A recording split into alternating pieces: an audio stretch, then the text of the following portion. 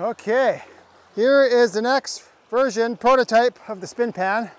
The difference of this one is basically the legs here on the outer edge of the screen. Everything else is the same. I did tweak the spacer in the middle, modified that a little bit, and the bracket is still the same temporary bracket. I ran out of time before coming here to make the new bracket, but I did finally come up with a design for the bracket. I'm just going to use 1/4 inch aluminum plate because it's easy to make the bracket. I only have to get a CNC machine to cut out the shape, drill a hole, and that'll be done.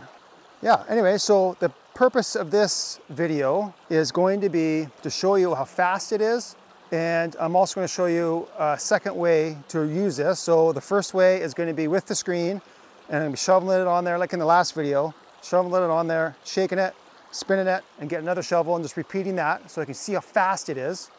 Yeah, and then after that, I'm going to take the screen off, and we're going to use it without the screen. I got a separate screen here for the 5-gallon buckets, just a 1/4 inch.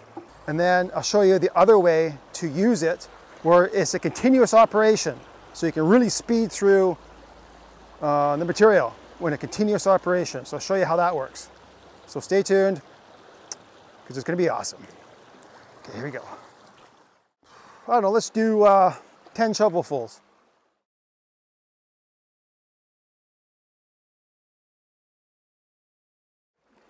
Okay, and all the oversize is all been spun out too, so it self-cleans. As you spin it, all the oversized material also gets flung out.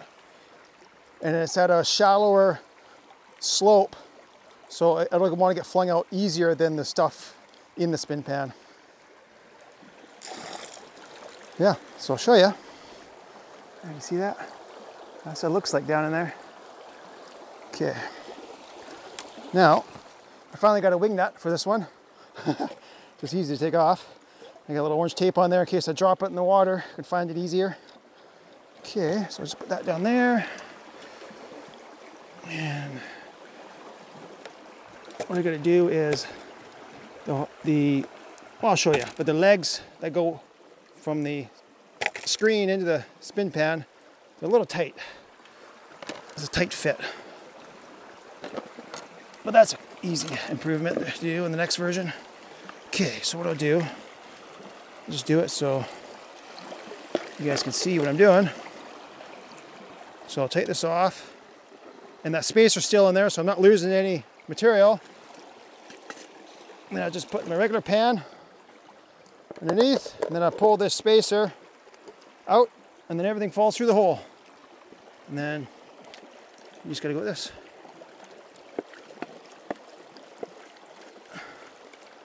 Doesn't take long.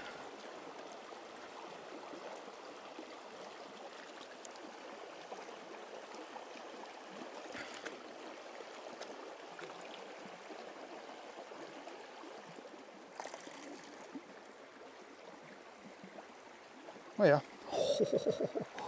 Oh yeah. I mean, for a river that doesn't have a whole lot of gold in it, it's pretty good. There you go. Look at all that gold. Try and clean it up better here for you. There's a little better. That's not all the gold. I kind of missed some, but some on the bottom of the pan. There you go. See, look how fine that gold is. It's so tiny. It's so tiny. Here. There's my thumb for scale. Or my finger, I should say. So it's some tiny, tiny gold.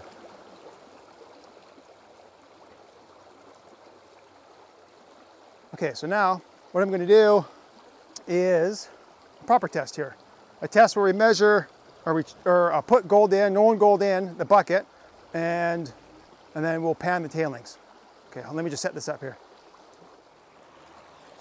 Okay, so I'm just going to pre-screen all this material.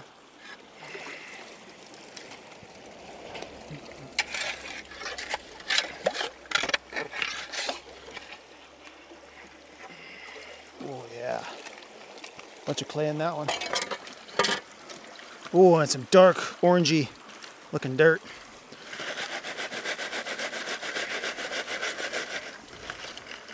Oh yeah, look at that clay.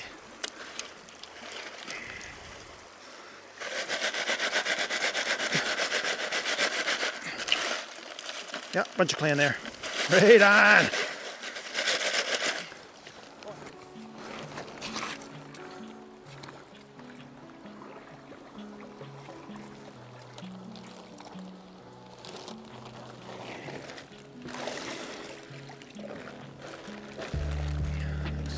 Okay, so I got another specially designed spacer for using the SpinPan without the screen. So it's just a shorter bolt. And then here is the other shape of the spacer, right there. And the reason I got this lip right here is so you can grab it when you want to pull it off. So it's easy to grab. There you go. That's what it looks like. And you can easily grab it and pull it off. Okay. I think you're ready to go. Right, I'm just going to, oh, one other thing first. One other thing. Show you guys here. Okay.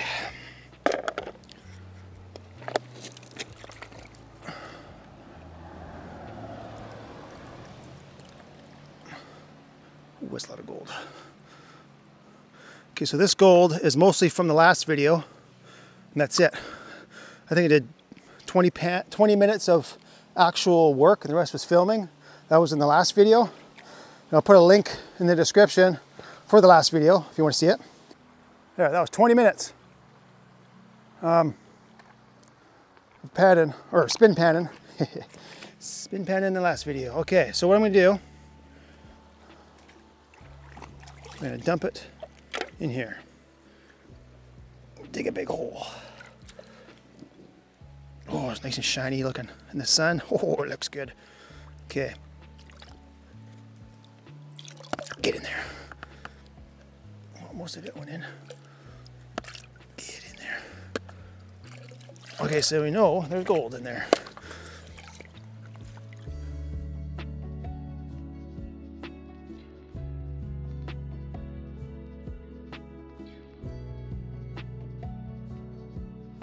Let's give it a little shake.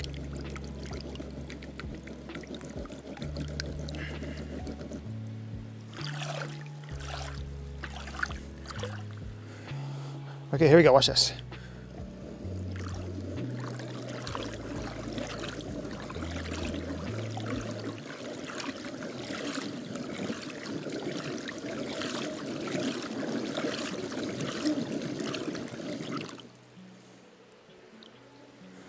Forgot to step on that. There we go. See, there's a lot less in there now. I'll just spin a bit more. Try and get the water nice and calm. Nope, not gonna work.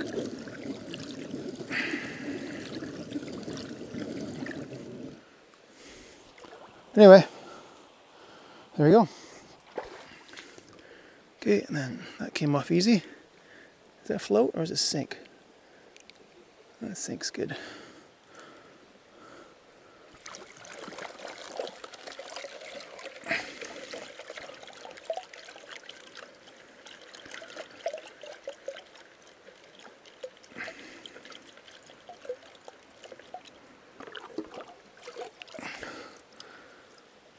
Let's put that over there.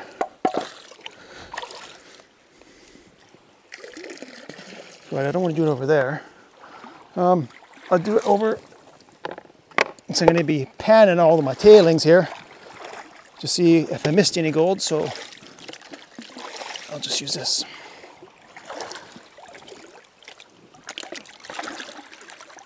Okay. Should be loaded with gold, man. Yeah, that black 5-gallon classifier has to be closer to 1/2 inch. It's more than 1/4 inch, that's for sure. Because the rocks in the pan are a lot bigger than if I used my own screen.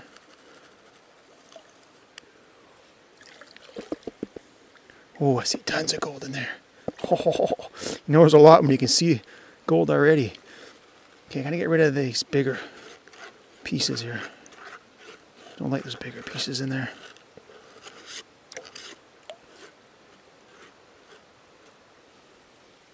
Oh, there it is. There it is. Now you know it's legit. I cut all my gold back.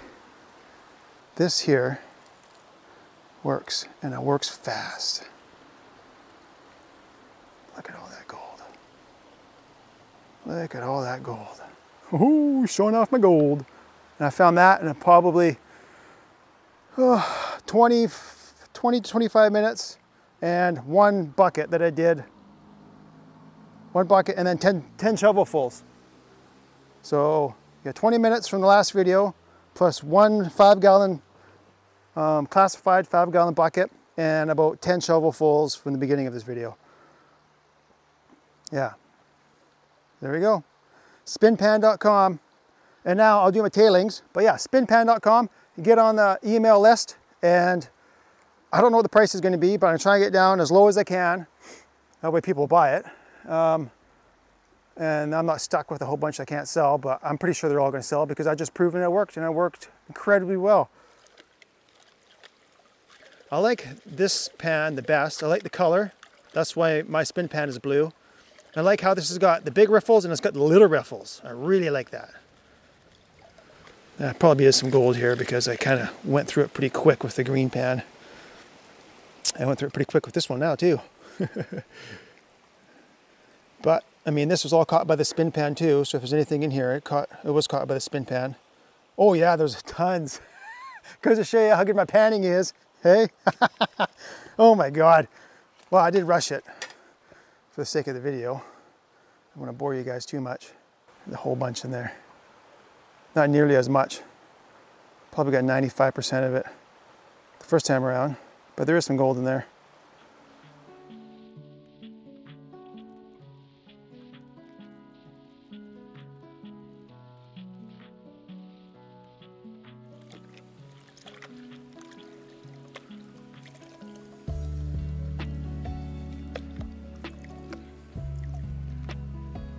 Okay, here we go. The big reveal.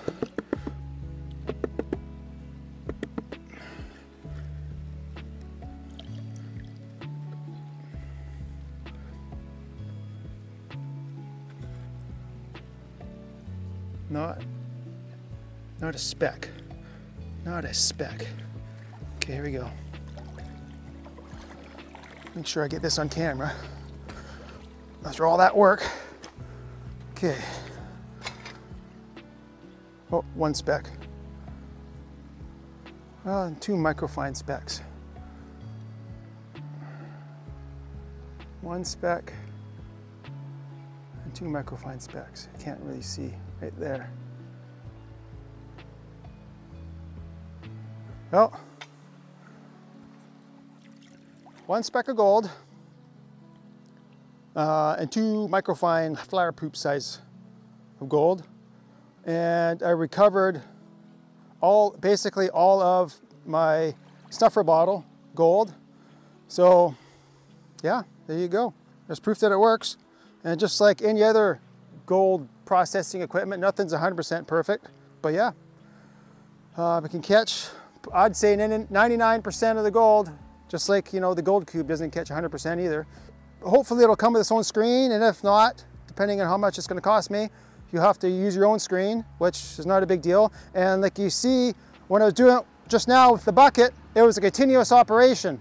So if you bring your own bucket and classifier screen, you can just go to where your material is, you know, classify it, and then take it down in the water, and you can run through it with the SpinPan really fast. Or you could just dig a big hole wherever you're digging your material, fill it with water. If you just happen to be near a creek and you just dig a big hole, it'll naturally fill in with water. You don't have to go walking all the way up to a part of the river where you can put your river sluice in, nothing like that. You can do this in a puddle. There you go. That's the proof that my pan works. I even went through the tailings, and I even showed you that it is not 100% perfect, but nothing is. One tiny speck out of thousands of little specks that were in my snuffer bottle. I had thousands of little tiny little specks in my snuffer bottle, and I lost one speck and 2 microfine specks. So there you go. So I'm not trying to pull a fast one over you and make it seem like it's you know, perfect, but it just goes to show you that my device works and it's highly efficient. Yeah, I'll see you guys next video, and then on the next video I'll have the next pan and I'll have the bracket ready too. So I'll have it completely ready to go, but the screen, the classifier screen, will probably be round holes for the 3D printed version, but square holes for the mass-produced injection molded version, because it's too much of a pain for 3D printer to make square holes with the supports and how it's printed. It's just a pain. Yeah, so thanks for watching, guys. Be sure to check out spinpan.com. Okay, see you in the next video.